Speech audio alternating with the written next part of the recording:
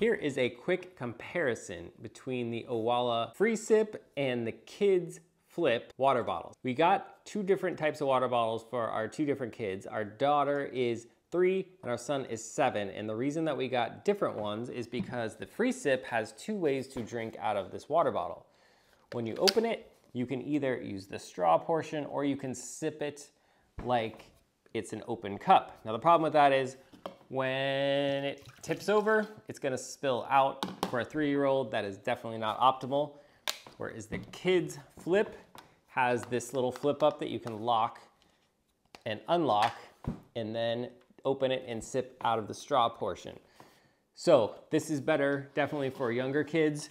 A little bit will spill out if it's tipped over, or if this flip will open on its own if it's not locked.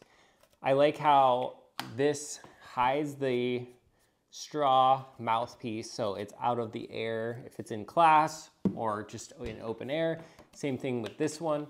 It hides the mouthpiece so anything that comes in contact with their mouth is closed in both these models. They both have a straw on the inside.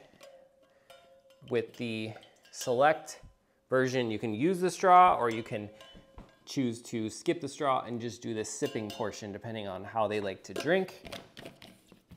With this one, the straw comes out as well.